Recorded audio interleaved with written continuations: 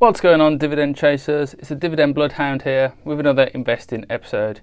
In this episode we're talking about my Trading 212 portfolio May update, something some of you may have been waiting for a little while.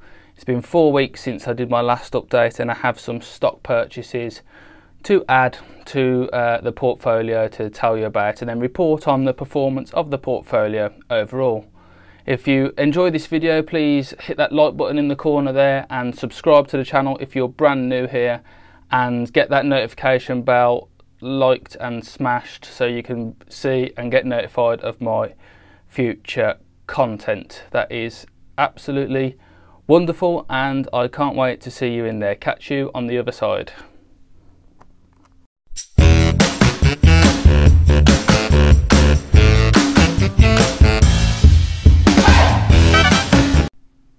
What's going on again, guys? Thank you for joining me in the next part of this video, and you join me in the Trading 212 app. So I'm just quickly going to show you my purchases this month so far.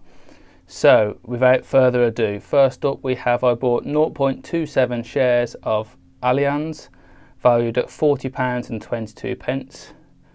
I bought a whole share of Bayer valued at £53.79, one share of Daimler AG, or also known as Mercedes, for £27.71, 0.8 of a share in Continental valued at £54.74, one share of BMW valued at £47.38, and that was my deposit. And then I had one free share come through in tilray. Thank you very much for using my link, whoever that was. I didn't actually catch who it was. What's going on again, guys? Just a quick note there, you may have seen my free share in tilray that arrived. If you want to start your journey in Trading 212 and you want to kickstart that journey with a free share up to £100, please use the link below in the description. And for depositing £1 and signing up, you can get yourself a free share up to £100. And I've seen all sorts of people get all sorts of shares doing this way, including Coca-Cola and Starbucks. Anything that has the value up to £100 could be yours. That being said, let's get back into the actual portfolio review. Catch you back in there. Hello again, guys. Welcome back to the portfolio review. So as you can see, we're actually in the portfolio section now. You can see that I have £776 portfolio value for a total of £894 invested, and I'm currently down £118.54p or 13.25%. Not unexpected, whoopsie daisy, not unexpected in the current times that we are living in. Anyway, without further ado, let's have a look at what the portfolio actually looks like. So here we go. I have one share of Airbus at £50.59 at the moment, down £5.68 or 10%. I have 0.27 of a share in Allianz, £40.12. It's currently down 10p or 0.25%. What I will say about Allianz is that I bought into it because it is significantly discounted right now based on where it was, but I am aware that dividends may be suspended in the future based on bailouts, and I'm not expecting any major growth from this company for a little while, especially not back to where it was. So, but I do think there is some appreciation in this stock for me over the long term, and being one of the biggest insurance suppliers in Europe, I think this is a pretty good, I won't say safe bet, but it's a pretty good European company to have some money in. And as you can see down here, it says its yield is 5.68%. Its finances are actually in pretty good shape. I will do a video reviewing these at a later, reviewing these properly at a later date. Next up we have the actual stock looking for Airbus. Sorry, I'll go back quickly to do that. So Airbus is been hammered at the moment, down from 138 euros at one stage to 57 because of the significant issues this company is facing. It's hemorrhaging cash at £1 billion a day or something ridiculous like that at the moment. Its dividend is gone for the time being, and I won't expect to see a dividend from this company for quite a while. They also have a few issues with a bribery charge that's also going on, and they're paying the price for that. However, these along with Boeing, these two companies are the biggest plane makers in the world. Combined, they produce most of the world's planes. I don't think either company is going there anytime soon, and a absolute safe bet that we'll all still want to fly in a few years' time. So as a long-term play, I'm definitely interested in adding to my Airbus position and my Boeing position over time as well. Anyway, that is in a previous video, Airbus versus Boeing, which I'm sure you will have seen at some point. Anyway, back into it. So next up we have Altria Group, £121 worth, valued at £121 at the moment. Currently £21.57 down, or 15.09%. These guys recently just paid out their dividend after reporting in, beating on EPS and on revenue, which is really good. Their yield is 8.56% at the moment at this current price, which is $37.94. I will show you the dividend that I got from these guys later towards the end of the video. Next up we have Babcock, valued at £7.99, 43p up, or 5.69%. Not a bad return on these guys. As you can see there, a 7% yield for now that has not been cut. Next up is 3 shares in BAE Systems, valued at £15.11, currently 31p down, or 2%. There's some reasonable appreciation in these guys over the longer term. Big defence company. However, it did recently announce that it was suspending its dividend, so please ignore that 4.4% there. That has long gone. Still quite a profitable company. Nothing really to worry about long term. I think they're just freeing up some cash for the current crisis that we're in, but dividends will return in the longer term. I saw no reason to sell out of these guys, even though it's only £15, I suppose. Next up is Bayer. I bought 1 share. The proper analysis will come in a later video. Currently valued at £52.80. I'm £1 down, or £1.86. A huge pharmaceutical company, still very, very profitable. Been paying a dividend for quite a while, a growing one at that, and currently paying a 4.66% dividend. Net income there, as you can see, of 4 billion. I will do proper analysis in a later video. Next up is another new ad, which is BMW. Currently valued at £47.40 a share. I'm up 1 penny, or 0.02%. Fantastic. Again, a very strong company. Very good revenue streams. Still committed to its dividend at the moment. And making a significant amount of money. We will feel the effects of the health crisis in the future, I think, but no need to. This is a brilliant brand, and I don't think these guys will be going anywhere sour anytime soon. Next up we have the British Land Company, significantly devalued since I bought in. I have 6.4 shares, costing valued at £25.50. Currently down £13.98 and 35.4%. Been meaning to average down this one, haven't quite got round to it yet. Still got a hefty yield. I have had the dividend off these guys quite a while ago now, but have paid up. But at the moment they're suffering some significant balance sheet issues due to the health crisis and issues beforehand that affected their net income, as you can see. Quite a risky play at the moment, this one, but the price seems to have bottomed out in the last since the 30th of April. They dropped down again to £3.99, and then we're even lower than that beforehand. But not too bad a company. They also pay their dividends quarterly. As with like land and buildings, there's going to be trouble ahead in the market because there's going to be people trying to sell properties left, right and Chelsea. But that could present a significant opportunity for British Land to buy up properties that are going on the cheap if they've got the money to do so. Next up is another new ad, which is Continental.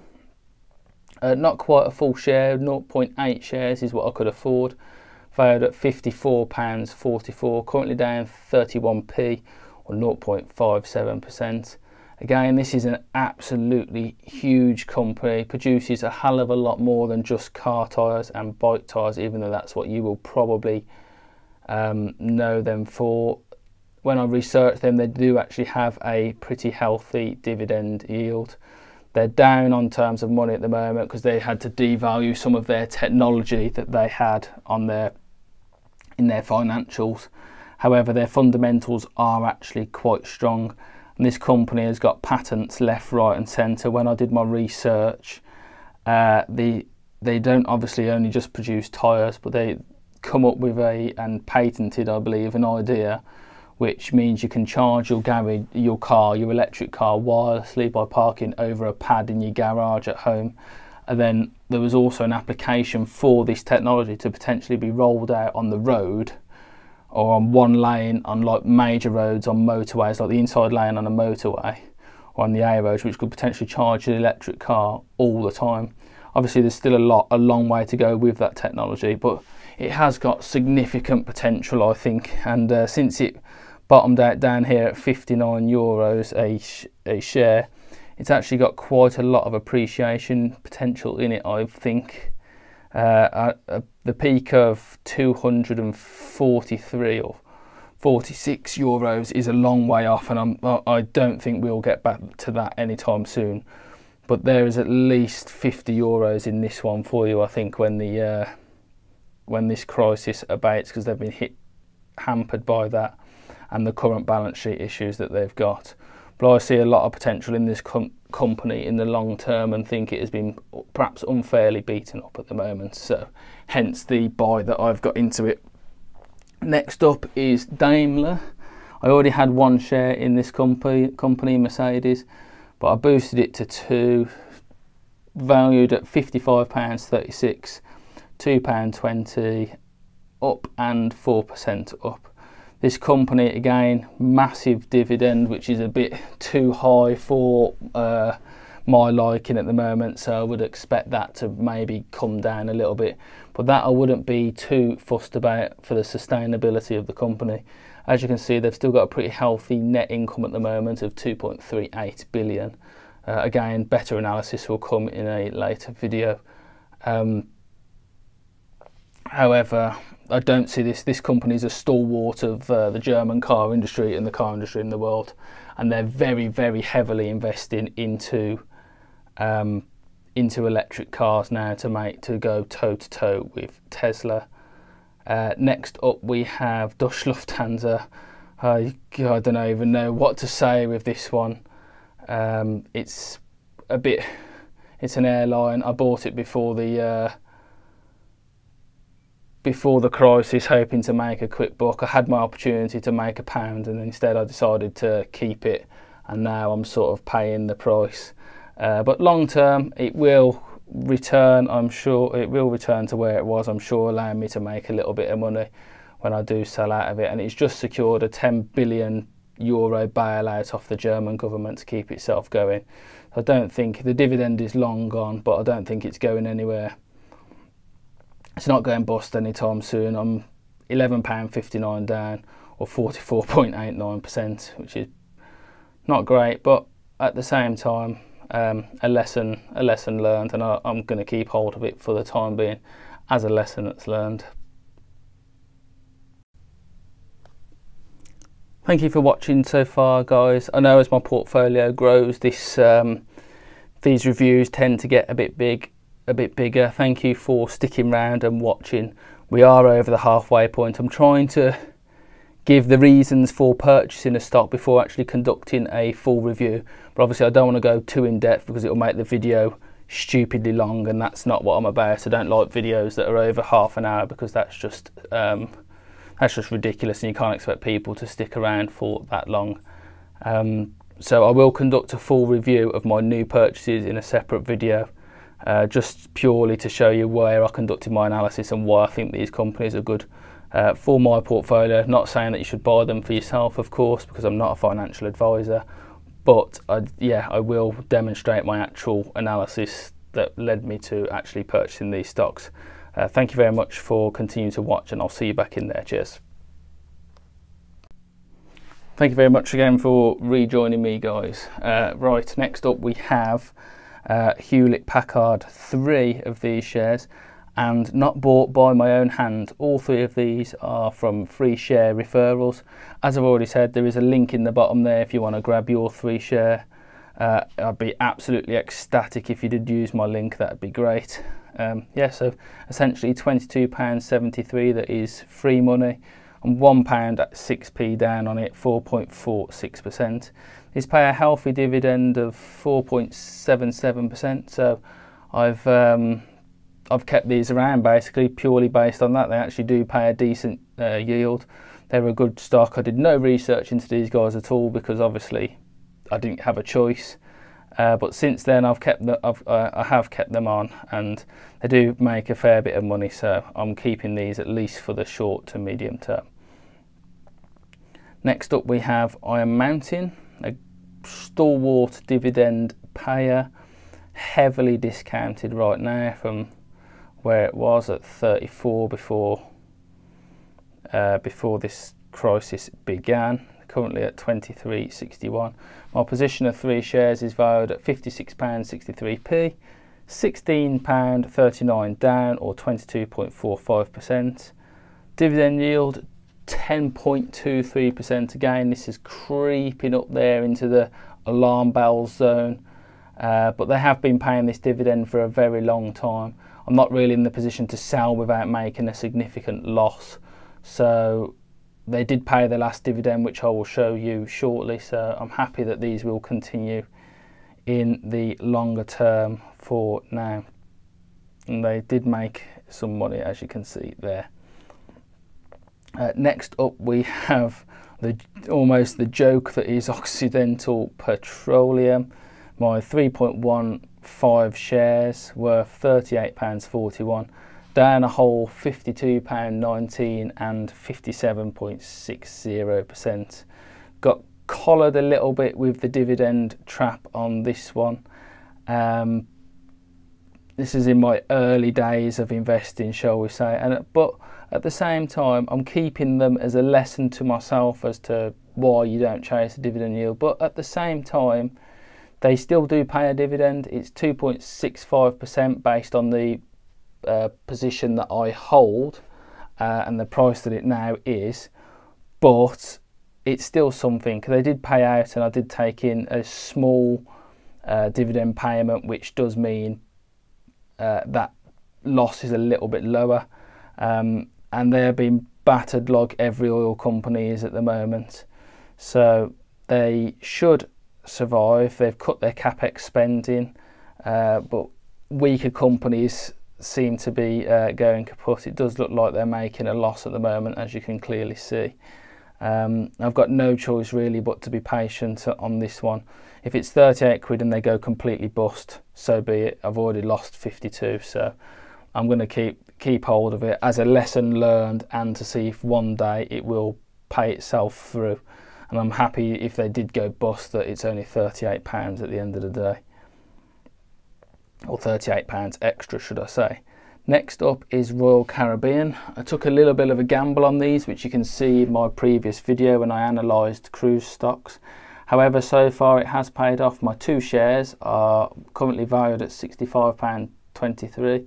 I'm up £12.39, or 23.46%. As you can see, the price has been steadily climbing back from its ultimate low of $22 a share. It's slowly creeping back along, but it's still a significant way below where it used to be at $140 a share.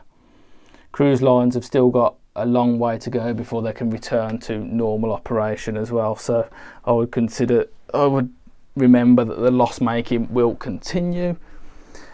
Next up we have Siemens, which was purchased last month before last month's portfolio update. So we have it valued at £74.07p, currently up £3.80 or 5.46%. Very strong company, still maintains its dividend at the moment, 4.6%, and made 5.17 billion net income over the last year. So very happy to keep hold of this company. There is a lot of appreciation in it, as you can potentially see. It hasn't been at this price for a very long time, although it nearly reached it back in September 19. So yeah, happy to keep hold of this one, and we are nearly there, guys. So I've got my free share in Tilray, the pharmaceutical company. Again, it was free, so I didn't really know a great deal about this one coming. Currently worth £5.79, £1.06p down, or 15.47%, which has been walloped since the day that I got it. But I can't sell it until Monday, so that's part of the terms and conditions of trading 212. It doesn't pay a yield, so I'll definitely be selling it at some point. And last but not least is Virgin Galactic, which is 2 shares at 28.63, valued at 28.63, down £12.16 or 29.81%.